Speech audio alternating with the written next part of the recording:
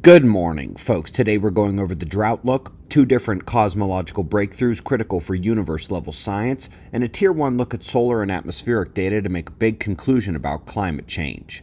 But we're starting with the last 24 hours on our star, where we find another fairly inactive day. We continue to see small, impulsive M-class flares, but they're not producing CMEs. The only CME activity remains off the limb in the far side, not aimed at Earth, but that doesn't mean they can't affect us.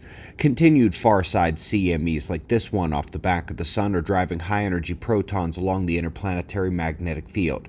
So even while the shock wave is not coming our way, the proton storm does. We are in a low-level event now. We'll also keep watching the sunspots. My focus hasn't changed. I'm watching for development in that massive cluster on the left side. It'll be facing Earth as we enter next week. Up next, folks, every year, this is the time the first drought look of the year begins to inform early planters about their plans for the coming weeks and months. Brown is drought, yellow is where it's likely to get worse. Link for closer inspection is in the list below the video. But right now we're off to the cosmos, where the focus is on satellite galaxies like the large and small Magellanica clouds, the littler siblings to the core galactic neighborhoods. New study here slashed a recent claim about their position being in accordance with the lambda cold dark matter model. Turns out that's not the case, and the model of the universe breaks for about the 1000th time. But that has been happening a lot lately, hasn't it? For example, dark energy, the invisible repelling force expanding the cosmos.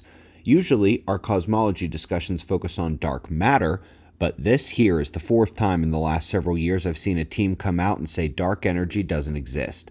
The best ones pin it on magnetic forces, but either way, it's good to see them step to the side of the currently accepted and massively flawed paradigm. Last but not least, Dr. Soon leads a team finding that the analysis of climate forcing can't even really begin until we do a better job with the data.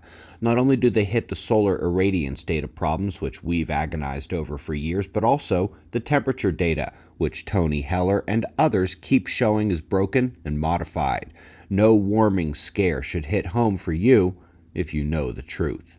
We greatly appreciate your support. We'll do this all again tomorrow. Right here, but right now at 6 a.m. in the new Valley of the Sun. Eyes open, no fear. Be safe, everyone.